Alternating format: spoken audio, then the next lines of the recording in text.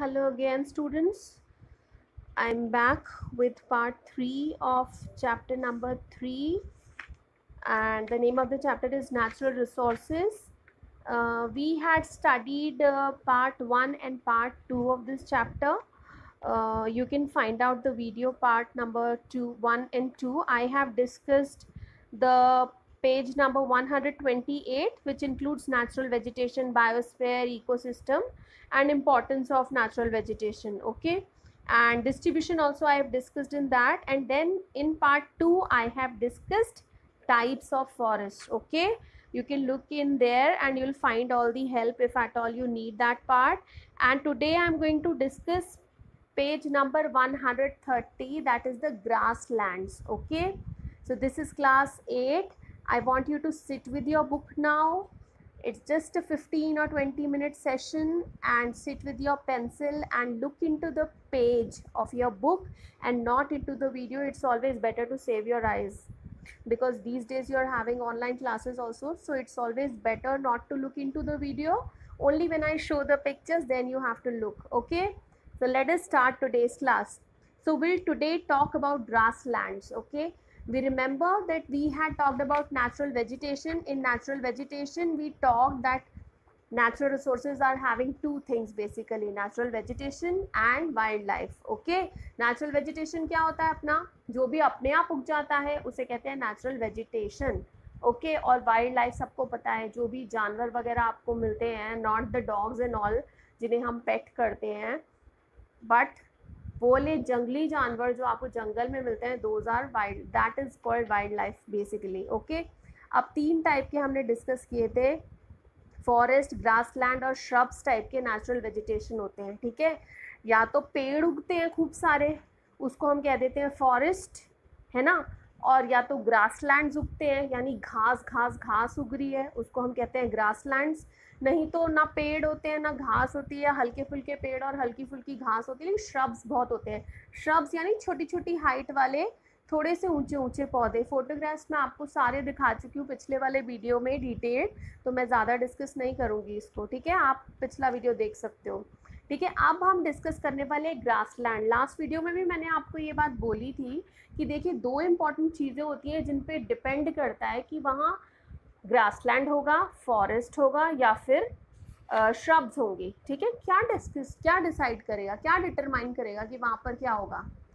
पानी का अमाउंट. वहाँ पर जितना पानी आएगा, मीन्स जितना रेनफॉल होगा, और वहाँ का टेम्परेचर जैसा होगा, क्लाइमेट जैसा होगा, उस पर डिपेंड करेगा वहाँ क्या उगेगा. बड़े बड़े तगड़े पेड़ उगेंगे या फिर छोटी छोटी मासूम घास उगेगी. ठीक है, अब ये जो ग्रासलैंड्स होते हैं, इसमें बहुत इंपॉर्टेंट पॉइंट है ध्यान देने का. यहाँ का जो टेम्परेचर होता है हाई होता है, हाई या मॉडरेट. ओके, एंड यहाँ का जो रेनफॉल होता है वो मॉडरेट होता है या लो होता है ना, तभी वहाँ पे सिर्फ घास उगती है.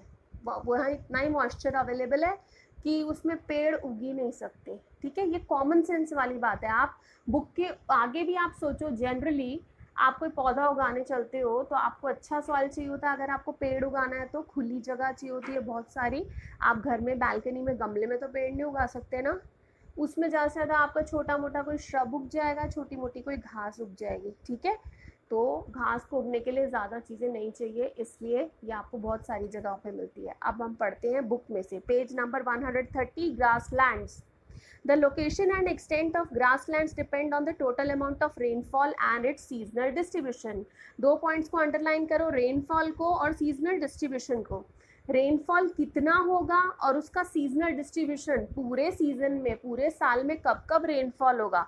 ये तो हो गया कि चलो कहीं हैवी रेनफॉल होता है या कहीं मॉडरेट होता है, लेकिन साल में सिर्फ 1 ही महीना हुआ या फिर 2 ही महीना हुआ तो उससे फ़ायदा नहीं होगा, उससे कोई जंगल नहीं उग जाएगा. राइट, अच्छी तरह कंसिस्टेंट रेनफॉल होना चाहिए फॉरेस्ट के लिए. ठीक, लेकिन ये सारी चीज़ें डिपेंड करती हैं रेनफॉल पे और सीजनल डिस्ट्रीब्यूशन पे, रेनफॉल के सीजनल डिस्ट्रीब्यूशन पे. ठीक है, कि ग्रासलैंड का लोकेशन क्या होगा, यानी कि वो कहाँ उगेगा, और उसका एक्सटेंट क्या होगा.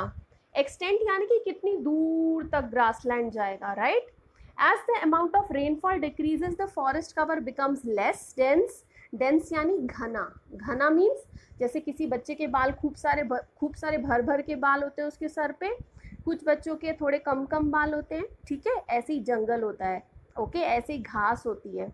कुछ जगह डेंस होती है, यानी काफ़ी क्लोज क्लोज क्लोज क्लोज खूब सारी घास उगी हुई है, नहीं तो लेस डेंस होती है, यानी कि खुली खुली जगह में उगी हुई होती है, दूर दूर होती है घास, ठीक है, तो वो स्कैटर्ड होती है थोड़ी। इसलिए दो ही वैरायटीज़ मिलती हैं आपको, डेंस और less dense. Forest cover less dense हो जाता है जब रेनफॉल कम होता है। दो पॉइंट्स को अंडरलाइन करो, rainfall decreases, forest cover becomes less dense and grasses grow between the scatter trees. जो छोटे मोटे ट्रीज उगे हुए होते हैं उन्हीं के बीच में ग्रास उगती रहती है छोटी मोटी, okay. The grasslands cover about half of the area of the world, ठीक है, half of the area of the world grasslands almost cover करते हैं। क्यों भला? क्योंकि ये उगना आसान है, राइट, सबसे आसान है। फॉरेस्ट इतना ज़्यादा नहीं कवर करेगा, लेकिन ग्रासलैंड ज़्यादा कवर करेगा, एक्सक्लूडिंग एंटार्क्टिका। उसका रीज़न इन्होंने नहीं मेंशन किया और हम डिस्कस भी नहीं करेंगे, ठीक है। The grasslands of the world are broadly classified into two major types. अब हर चीज़ की होती है टाइप। फॉरेस्ट की हमने 3 टाइप्स पढ़ी, ग्रासलैंड की you are very lucky, we only have 2 types, okay. पहला है हमारा ट्रॉपिकल ग्रासलैंड्स, अंडरलाइन करते चलना, इस पे 1 लिख लो, ठीक है। Tropical grasslands are found between equatorial forest and tropical desserts. अब 2 पॉइंट्स अंडरलाइन करो, इक्वेटोरियल फॉरेस्ट और tropical desserts, okay. Equatorial forest हम ऑलरेडी देख चुके हैं, फोटो भी देख चुके हैं, राइट, काफ़ी ग्रीन ग्रीन होते हैं। और ट्रॉपिकल डेजर्ट्स का फोटो आपने नहीं देखा, लेकिन कोई भी डेजर्ट आप इमेजिन तो कर ही सकते हो, आपने बहुत सारे देखे होंगे। तो कहीं ना कहीं ट्रॉपिकल ग्रासलैंड्स कहाँ फॉल करते हैं? अगर आप मैप देखोगे ना पूरा वर्ल्ड का, तो कहीं इन दोनों के बीच में कहीं फॉल करते हैं, right. These areas receive moderate rainfall. अब मॉडरेट रेनफॉल को अंडरलाइन करो, during summer season. Summer season में मॉडरेट सा रेनफॉल होता है, न ज़्यादा न कम, ओके, मॉडरेट सा। These areas also experience a distinct dry season, underline distinct dry season. इसमें एक स्पेसिफिक सा एक बड़ा ही सूखा एकदम ड्राई सा सीजन ज़रूर आता है इस एरिया में, ओके। दस toll grasses grow in such areas. अब ग्रास की भी क्वालिटीज़ होती हैं, एक तो छोटी छोटी सी ग्रास होती है, कोई बहुत टॉल और ब्लेड्स उसके बड़े हाई होते हैं, लॉन्ग होते हैं ना, तो टाइप्स ऑफ ग्रासेस होती हैं उसमें। इस वाली में बहुत टॉल ग्रासेस उगती हैं इस एरिया में, ठीक है। इस ग्रासलैंड को क्या बोलते हैं? These grasslands are called the savanna, okay, savanna इसे प्रोनाउंस करते हैं सवाना। अब क्वेश्चन पेपर में अगर सवाना ही डायरेक्टली आ गया, ट्रॉपिकल ग्रासलैंड नहीं आया, तो आप कंफ्यूज मत होना, ट्रॉपिकल ग्रासलैंड को ही सवाना कहते हैं, ठीक है, और सवाना को ही ट्रॉपिकल ग्रासलैंड कहते हैं। जैसे निकनेम्स होते हैं ना, यू आर कॉल्ड बंटी और Babli in your house, but in your home, like in your school, you have some specific name like सुमन, प्रीति और अक्षय, ठीक है। तो आपका स्कूल में डिफरेंट नाम होता है, घर पे डिफरेंट नाम होता है, तो आप ऐसे समझो ये ट्रॉपिकल ग्रासलैंड स्कूल नेम है और सवाना है इसका निक नेम, ठीक है। ऐसे आपको याद करने में बहुत आसानी होगी। They are found in almost every continent, her continent में मिलता है। A major part of the savanna is now used for farming. बहुत सारा इसका पार्ट क्या करता है, अब आजकल फार्मिंग के लिए यूज़ करने लग गए हैं। And life stock rearing. Life stock rearing क्या होता है? ये जो जानवर होते हैं ना, देखो इन दोनों पॉइंट्स को अंडरलाइन कर लो, फार्मिंग को और लाइफ स्टॉक रियरिंग को। फार्मिंग यानी कि खेती बाड़ी, okay, and life stock rearing यानी कि जो जानवर होते हैं जिनसे हमें कुछ मिलता है, खाने को पीने को, दूध मिलता है, किसी का हम कुछ यूज़ कर रहे हैं, फॉर एग्जाम्पल शीप रेयर कर रहे हैं तो उसकी वुल यूज़ कर रहे हैं हम, तो ऐसे वाले एनिमल्स जो हमारे काम आते हैं उनको हम पालते हैं, तो उसे लाइफ स्टॉक रेयरिंग कहते हैं, right. Some areas of these grasslands have become desserts due to poor land management. But कुछ जगहें तो यहाँ की बिल्कुल ही वो हो चुकी है, रेगिस्तान, डेजर्ट बन चुकी हैं बिल्कुल, क्योंकि यहाँ पर लैंड मैनेजमेंट प्रॉपर नहीं होता, यानी कि तरीके से कुछ भी मैनेज नहीं हो रहा, ठीक। आगे चलते हैं, नंबर 2 टेम्परेट ग्रासलैंड। देखो छोटा सा था बिल्कुल, इस पर आराम से आ जाएगा आपका 2 मार्क 3 मार्क का क्वेश्चन आराम से बनता है आपका। और मेजर इसमें 1 मार्क का ये सवाना आ जाएगा। छोटे छोटे पॉइंट्स जो हैं इन सबको 1 मार्क के क्वेश्चंस में आप डाल सकते हो, फिल इन द ब्लैंक में आ जाएगा, ट्रू फॉल्स में आ जाएगा, बहुत आसान है। ग्रासलैंड जहाँ भी होंगे आंख बंद करके याद रखना, मॉडरेट रेनफॉल ही होता है, ठीक है। कोई अच्छा रेनफॉल नहीं होगा, अच्छा रेनफॉल होगा तो क्या होगा भाई, पेड़ उग जाएंगे, राइट। घास कब उगेगी? अरे छोटा ही रेनफॉल हो रहा है इसीलिए घास उग रही है, right. Temperate grassland. The temperate grasslands are found between 30 degrees. Okay, now let's talk about temperate grasslands. ठीक है, अच्छा temperate grasslands दिखाने से पहले I forgot to show you how savanna looks like. Okay, this is how savanna looks like.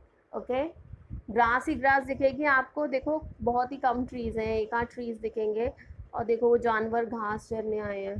ठीक है, तो यहाँ आपको खूब सारे जानवर दिखाई देंगे और आपने ऐसी बहुत सारी चीज़ें मूवीज़ में देखी हुई होंगी. I am very very very sure. ठीक है, this is savanna, remember are tropical grassland.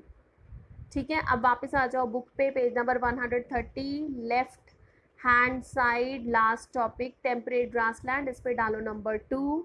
The temperate grasslands are found between 30 degree and 55 degree latitudes in both the hemispheres. इन्होंने इक्वेटोरियल लोकेशन बता दी, ये बस याद करने की चीज़ है. ठीक है, इसकी लोकेशन बताइए. दीज ट्रीलेस ग्रासलैंड्स, ट्रीलेस बोला इन्होंने, ये these treeless grasslands are situated in the interior of the continents. देखो 2 पॉइंट्स हैं इस लाइन में. एक तो ट्रीलेस ग्रासलैंड्स हैं, यानी ज़्यादा ट्रीज ही नहीं होते या ट्री होते ही नहीं, अभी पता चल जाएगा फोटोग्राफ देखेंगे तो. एंड ये काफ़ी इंटीरियर में, कॉन्टिनेंट के काफ़ी अंदर जाके ये सिचुएटेड है. ठीक है, these grasslands are found in the transitional zone between the humid coastal areas and the mid latitude desserts. Okay, अब ट्रांजिशनल जोन करके एक वर्ड आया है यहाँ पे. ट्रांजिशनल क्या होता है? जहाँ पर हल्का सा चेंज हो रहा हो. जैसे आप मौसम देखते हो ना, एक मंथ आता है अक्टूबर का मंथ, राइट, अक्टूबर नवंबर का मंथ, वो विंटर्स के और रेनी सीजन के कहीं बीच का कुछ होता है एंड वो ट्रांजिशन हो रही होती है. ये नहीं होता कि समर एकदम से जून जुलाई में ख़त्म हुई या अगस्त में और धम से आ गई विंटर्स. बीच में एक थोड़ा मीडियम टाइप का मौसम आता है, जब ना ज़्यादा ठंड होती है ना ज़्यादा गर्मी होती है. उसे कहते हैं ट्रांजिशनल जोन. ओके, तो ये transitional zone basically they are not talking about this summer and winter, they are talking about transitional zone between humid coastal areas. जो भी ह्यूमिड कोस्टल एरियाज हैं उनके और मिड लैटिट्यूड डेजर्ट्स के बीच में, coastal area और डेजर्ट एरिया के बीच में जो ट्रांजिशनल जोन आता है, ये ग्रासलैंड आपको वहाँ मिलता है. ठीक है, the height of the grasses depends on the amount and distribution of rainfall. हमने हमेशा यही कहा है, जहाँ जितनी बारिश होगी उस पर डिपेंड करेगा घास कितनी लंबी होगी. ठीक है, और कितनी ज़्यादा होगी, मोस्ट इम्पॉर्टेंट. ठीक है, the temperate grasslands are known as prairies in north America. अब आप ध्यान से सुनना एक एक वर्ड की प्रोनाउंसिएशन, क्योंकि मोस्ट ऑफ द बच्चे इसमें गड़बड़ करते हैं.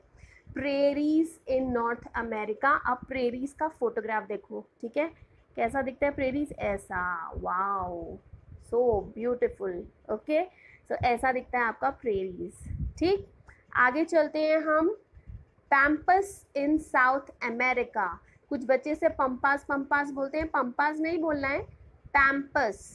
पैम्पस, रिमेंबर दैट, पैम्पर्स बच्चों का डायपर, वैसे ही पैम्पस इसको बोलेंगे. ठीक है, पैम्पस इन साउथ अमेरिका का फोटो ये रहा. वाओ, इसमें तो एक जानवर भी दिखा रखा है. ठीक है, अभी हम फौना की बात नहीं कर रहे हैं, इसलिए हम सिर्फ फ्लोरा की बात कर रहे हैं, इसलिए हम अभी जानवर की बात नहीं करेंगे, वाइल्ड लाइफ की, बट बहुत ही सुंदर है. ठीक है, this was pampas. Okay, now steps in Eurasia. Steps, इसे कुछ बच्चे बोलते हैं स्टेपीज. ऐसा नहीं बोलना, स्टेपीज नहीं बोलना.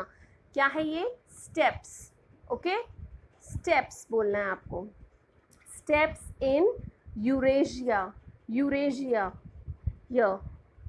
ठीक है, ये रहा स्टेप्स इन यूरेशिया. यहाँ तो बहुत सारे जानवर हैं, खाने पीने आए हैं. ओके, तो बर्ड्स आ गया. एक और फोटो थी स्टेप्स की, य है ना. स्टेप्स के लोग बड़े सही दिख रहे हैं, भेड़ बकरी सब लेके, घोड़े वोड़े लेके आए हुए हैं.